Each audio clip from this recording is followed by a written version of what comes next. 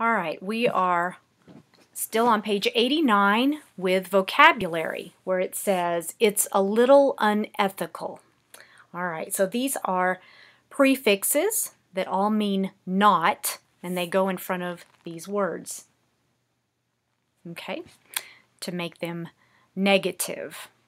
So we have, I've already filled these in, okay, and we'll talk about them and you can practice pronouncing them. So for dis, we have disagreeable, okay, right? You're not a very agreeable person, disagreeable. Disapproving, okay, these, by the way, these are adjectives, so they describe somebody's characteristic. Okay, dishonest, the H is silent. All right, let's go to the next column. Ill for illegal, it is not legal, and illogical. Okay, it is not logical, it doesn't make sense. Then we have IR or ear, irrational. This is usually when people are acting very emotionally and not thinking things through. Irrational. Then we have irresponsible. Okay, sometimes we say, oh, I was very irresponsible in my behavior.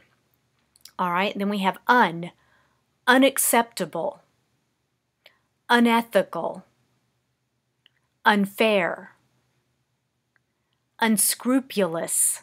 Now that one's a mouthful. So the word is scrupulous.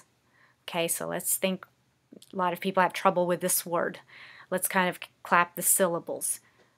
First, just the regular word. Scrupulous.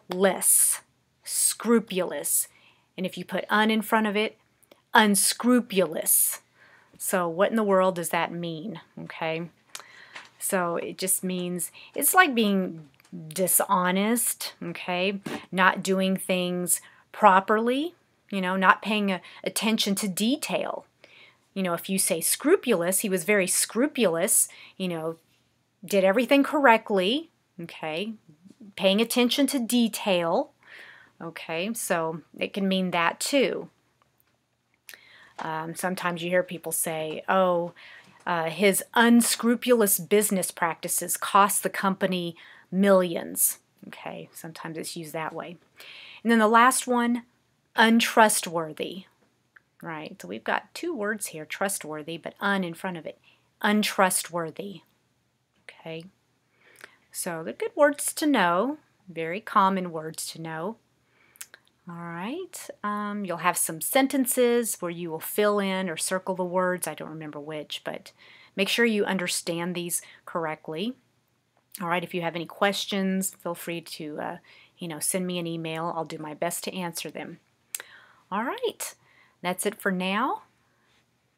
Have a good rest of your day or your evening. And let me know if you have any questions.